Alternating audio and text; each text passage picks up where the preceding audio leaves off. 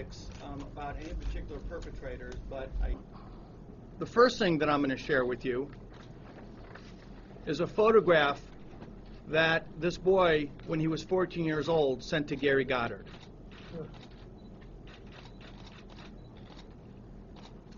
This was one of the photos he sent where he said, "Show me your body so we can see, help you in your career."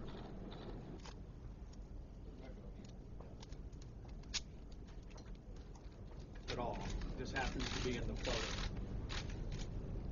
And the boy. And the boy.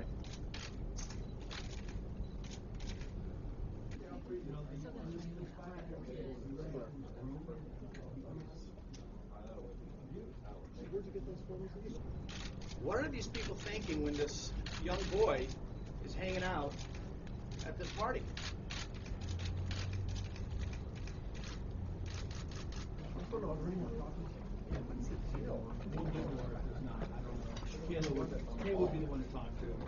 Eventually, they established what my client thought was a mentorship and what we allege is grooming. Over the grooming, my client turned 15.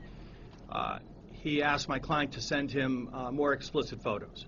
Ultimately, this young boy sent him nude photographs.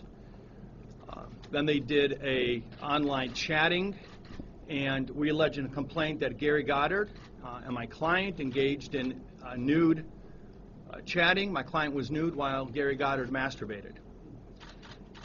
When my client turned 16, Gary Goddard traveled to Great Britain, had my client come down to London to meet him there, where they engaged in sexual activity, specifically anal intercourse.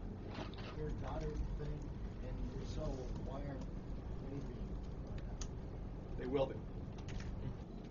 When, in about 2006, my client receives a communication inviting him to come down to a special event, and they invite him to come down, which turns out to be the Superman premiere in London. My client arrives, 17 years old. He arrives at this premiere event. He's told he's going to be riding with Bryan Singer. Bryan takes him and brings him onto the red carpet. Bryan Singer takes him into an after party where he offers him a quaalude, which my client at 17 does not accept, and then they give him a drink. He drinks it, says he feels very intoxicated. He gets invited back to an after party, or the after party in Bryan Singer's suite. And under the pretense of showing him some Superman memorabilia, Bryan Singer and Gary Goddard take the 17-year-old boy into the bedroom. They begin to try to do sexual things to him. He resists. He says no. He's uncomfortable. Gary Goddard leaves the room and comes back with a big muscle-bound man. And he physically manhandles my client. He pushes him around. He holds him while Bryan Singer starts to take off his clothes. After a little while, they tell this man, the big man, to leave. And my client says, "I want to leave. I'm uncomfortable." And then he's told, "Well," Bryan says to him, "if you just get on top of me and do some sort of masturbatory thing, then you can leave." My client complies, which he does while Gary Goddard's in the room. We allege that he is laying on top of, my client at 17 is laying on top of Bryan Singer naked and performs this type of sexual activity. And so, something like that, yeah. I think I do know. No, 2000. You met him in 2006. I think July 13th, 2006. This case is now filed.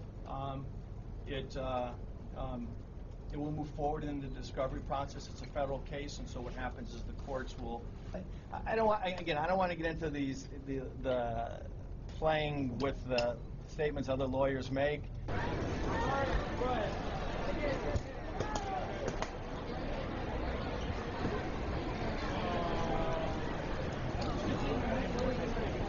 And so our giants are not so sympathetic. They eat people, yes. They step on them and they do other things.